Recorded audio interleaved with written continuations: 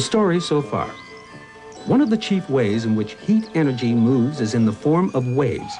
Sources of heat, such as the sun or a fire or a stove, send out these waves in all directions, as if each wave were the spoke, or to use the Latin word, the radius of a wheel. This is why this third kind of heat transfer is called radiation. And now, the radiation spectrum. In warm weather, you seem to feel hotter if you're wearing black than if you're wearing white. Is this just your imagination, or are black things really warmer than white things? What could color have to do with heat? What is color anyway? Why are tomatoes red? Or oranges orange? Or buttercups yellow? Or green peas green? Or blueberries blue? Or violets violet? Where do all these colors come from? They come from light itself. White light contains all the colors. See for yourself.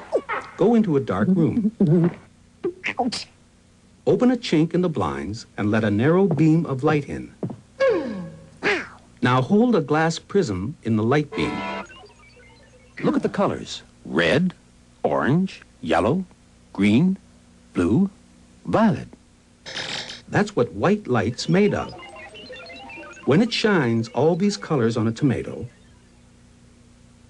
the tomato absorbs each of the colors, except red, which it reflects. That's why tomatoes look red. Oranges do the same. They absorb all the colors, except orange, which they reflect. So oranges look orange. Buttercups only reflect yellow, so they look yellow. The same thing applies to green peas, blueberries, and violets. Now, if you mix all these colors together again, you get white light once more, because white is simply a combination of all the colors. Your white suit appears white because it doesn't absorb any of the colors. It reflects them all. On the other hand, your black suit appears black because it absorbs all the colors. It doesn't reflect any of them. Black is simply the absence of any color. But what's all this got to do with black being warm and white being cool? Well, when the sun radiates waves of heat energy, these waves come in many different forms, which make up a whole band or spectrum of energy waves, from radio waves at one end to X-rays and gamma rays at the other. Some of this heat energy is visible.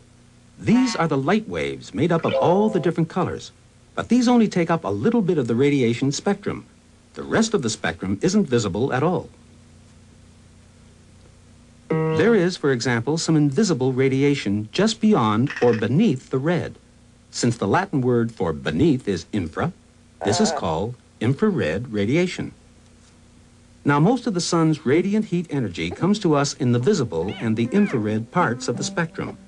And that's why black is warm, because it not only absorbs the heat energy of the visible colors, but in doing so, it also tends to absorb a lot of the heat energy of the invisible infrared radiation as well.